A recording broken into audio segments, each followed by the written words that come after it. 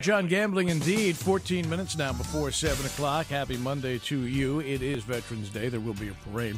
At 9 o'clock this morning, there is going to be a press release released announcing my retirement from WOR. Something that I decided to do back on October 1st, and I was asked to keep it quiet till today. And it is a decision, obviously, that has great effects on a lot of people. And I understand that, but I've been doing this professionally for 40 years, and I've been doing New York radio for 35, and I've been doing morning radio for 27 years here at WOR. 27 glorious years, 35 absolutely fantastic years of broadcasting in the biggest market in America is an opportunity that few ever have. And it has been one that I have cherished, I have enjoyed immensely, continue to enjoy when I'm doing it, but it's just a lifestyle that has tired me out. And as I think I've said to you before, I get so uncomfortable with going to bed at 7 o'clock at night and leaving my wife all alone. I jokingly say that I suspect she has an entire different family somewhere because I would have absolutely no way of knowing, and getting up at 2 o'clock in the morning and doing all of the things that are necessary to make this program as successful as it is.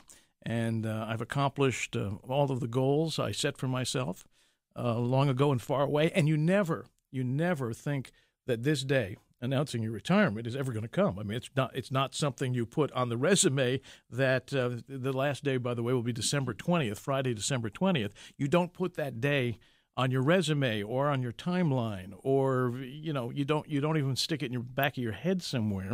It just happens, and it has happened now.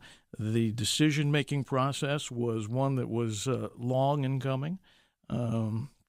There's so many things to think about. I've been asked by some people here at WOR if it has to do with this specifically or that specifically.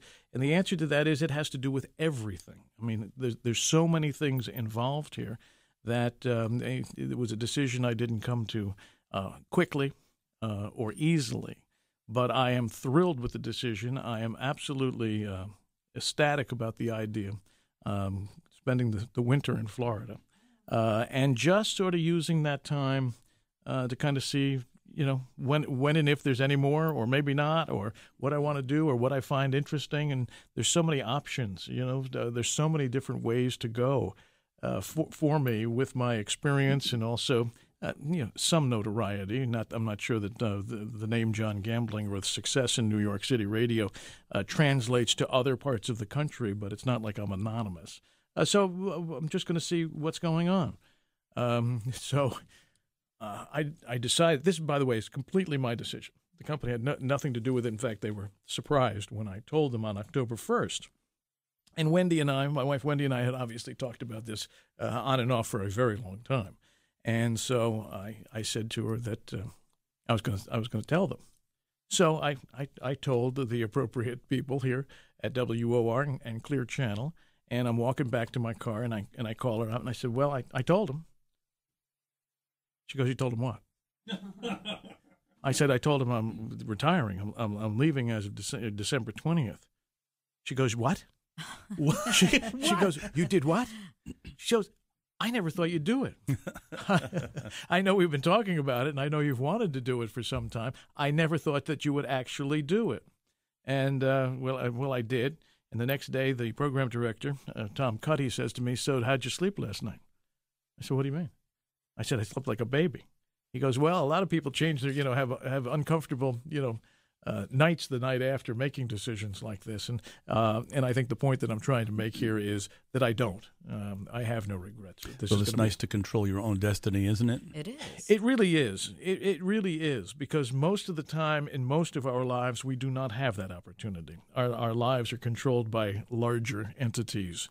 And I think I've made it possible that whatever happens over the course of the rest of my life, that we'll be comfortable and we'll be able to do the things we want to do and with the people we want to do them with. And off we go. Well, I wish you the very best of luck. I'm very envious, obviously. I've spent all of my career associated with gamblings in the morning.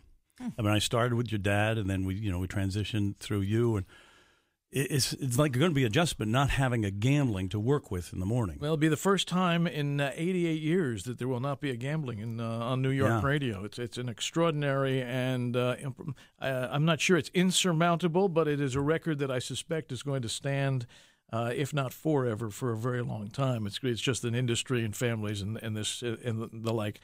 People have asked me, is there another John Gambling? Well, there are actually 3 John Gamblings, but none of them. Those are my boys. All of their middle names are John. Just in case. Andrew, William, and Bradley, and they've all decided to go in different directions, which is perfectly fine by me. I have no issues with that whatsoever. What's the first thing you're going to do when you don't have to wake up at 2 o'clock? Continue sleeping. Sleep till 9. Really? That's not hard. Sleep till 9.